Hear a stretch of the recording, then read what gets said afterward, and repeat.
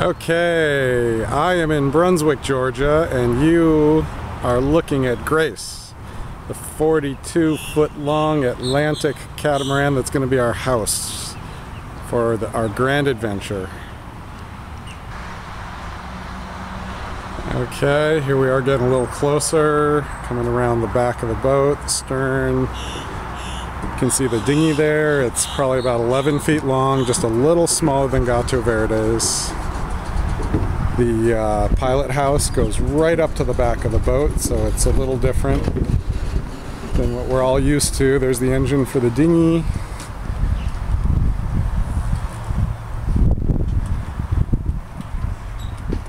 And coming up the side of the boat, there's one of the dagger boards.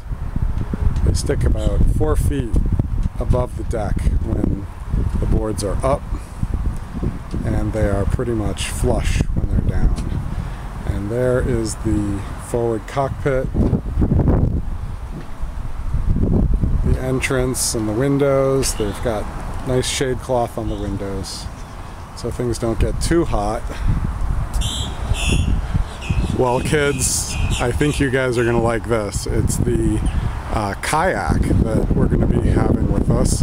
It's really cool. It can be pedaled or paddled, and it even has a little sailing rig so we can sail it too. So I'm very excited to get you guys sailing on your own in this. And these are the forward decks and the trampoline. It's got a great big trampoline like Gato Verde, but without the catwalk in the middle. There's the starboard side dagger board. And then there's the cockpit right there. And the cockpit has a wheel and engine controls, and then the mast goes all the way up. The mast is about the same height as our mast on Gato Verde. The sails are all the same size as on Gato Verde's. It's a faster boat because it's a lighter boat and it's got less space inside, but still plenty for the four of us. And there's the cockpit where we're going to be spending a lot of time. There's sun protection that covers about 3/4 of the cockpit. It's great, and get some better angles here.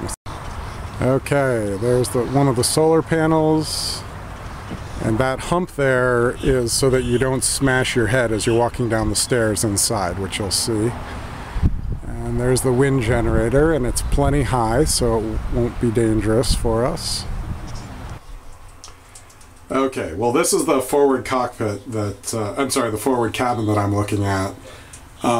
It's got bookshelves and then storage underneath and a drawer there with some storage.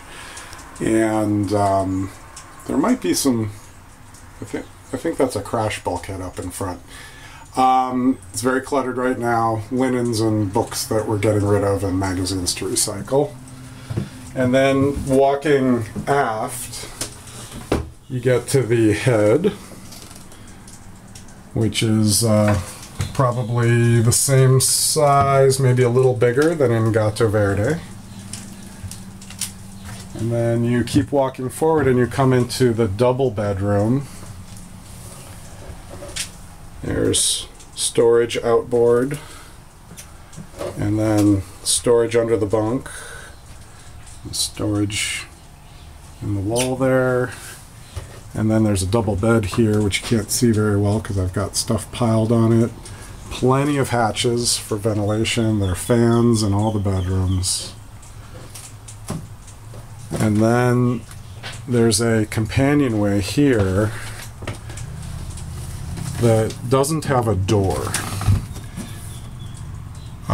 that opens up on the galley.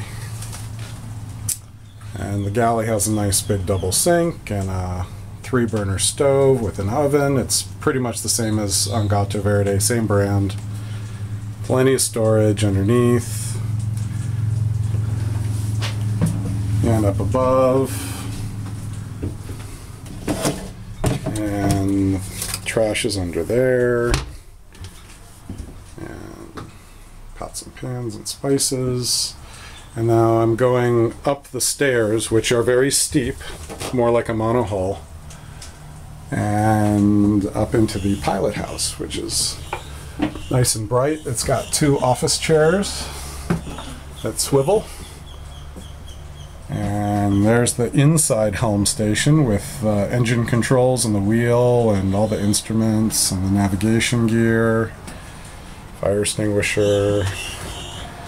And then to port is the navigation station with a single sideband radio and the Pactor modem for sending emails only with no pictures over the internet or over the radio, and all the navigation toys.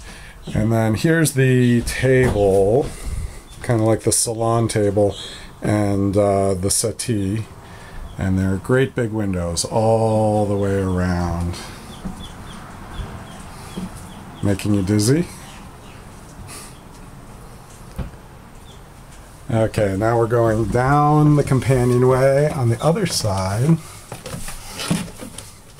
Looking, and there's a closet here.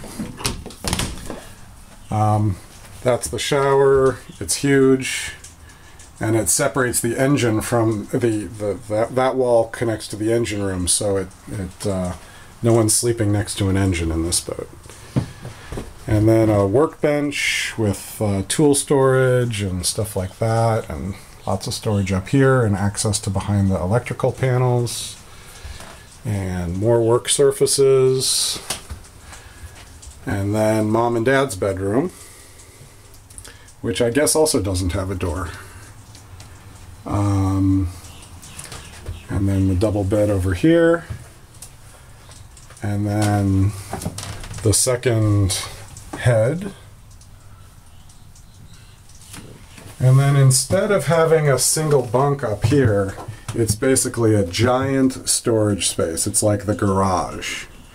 So there's fishing gear and the spinnaker and lots of spare lines and all sorts of stuff like that.